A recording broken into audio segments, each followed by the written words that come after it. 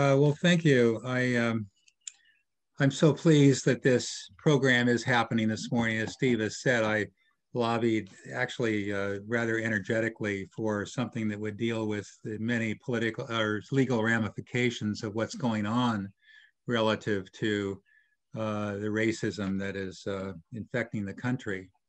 Um, and my topic is a little different than the prevailing theme for this morning. I'm going to be talking about the labor union. I'll be fairly brief. But I think at a deep level, there's a thematic connection because I'll be talking about courage in the face of intimidation. And there's no doubt that Amy and her colleagues and the people that they represent are showing real courage in the face of serious threat. I'm calling my reflection The Power of the Powerless, a salute to Mother Jones. Mother's Day is just a few weeks away. As the day approaches, let's keep Mary Harris Jones, AKA Mother Jones, in mind. She never got the memo that women were to be caretakers, leaving the pioneering to men. She was both caretaker and pioneer, especially the latter. And what a pioneer she was. Let's reel the film back to the year 1900. We're in the Gilded Age. This is the era of John D. Rockefeller, Andrew Carnegie, J.P. Morgan, the rise of railroads, the telegraph, vast gray factories, and soulless monopolies. On the surface, all is beautiful, but this beauty is built on a mountain of despair. 72-hour work weeks, child labor, sweatshops, slum housing projects, the lockout and blacklisting of laborers who protested.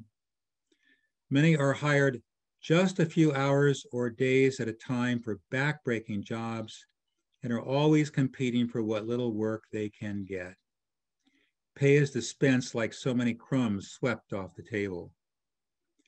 Against this background stands a 70-year-old woman, gray hair, broad-brimmed black hat, long black dress, and mannerly. She knew something about hardship and despair. She had lost her husband and her 4 children to smallpox. She lived in grinding poverty. Upon emigrating from Ireland to this country, though trained as a school teacher, she could only get work as a seamstress making clothes for the privileged. From this vantage point, she saw and felt the cruelty of the system. By her middle years, she was a committed activist who couldn't be stopped.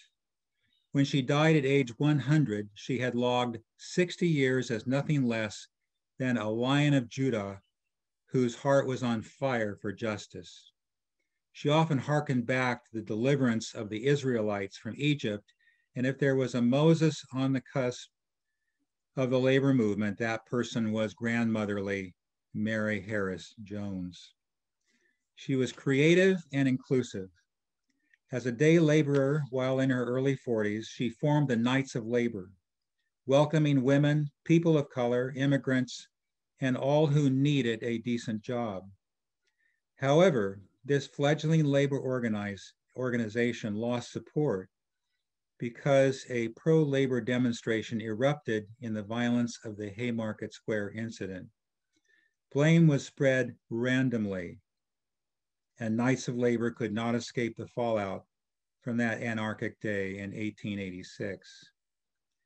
She was slowed only briefly. She waded into mining towns and established a union called the United Mine Workers. She organized mop and broom brigades made up of miners' wives who beat on pans to scare mules away from hauling coals, thus disrupting business as usual. She organized a children's strike around the motto, "We want time to play." She was a model of perseverance. No gain was enough to justify claiming victory when there was more to do. The authorities threw her in jail, used all means of intimidation, and she would not stop. When she was 72 years old, a federal spokesperson called her the most dangerous woman in America. She had a holy anger.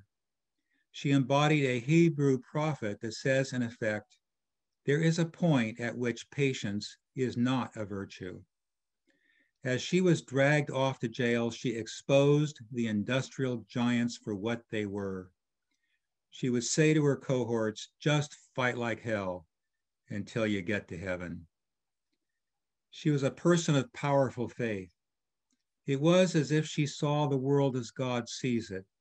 She experienced firsthand the bondage of children, women, and men, and couldn't help but lift her voice. She demonstrated the power of powerlessness as she echoed Moses, let my people go. In the final analysis, the robber barons couldn't compete with the raw truth and the challenges that she helped so immeasurably to set in motion. Obviously, we need leaders like Mother Jones today. And let's search for them in the ranks of women, the elderly, the poor, all who have been marginalized in one way or another. Those who have already walked the hard road are not likely to be afraid of the hard road ahead.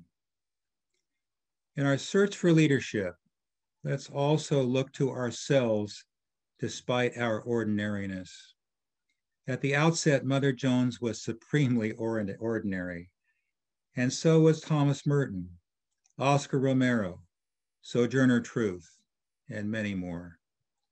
We cannot use our ordinariness as an excuse to turn away from the Mother Jones who resides laden in our own minds and hearts, waiting to be set free.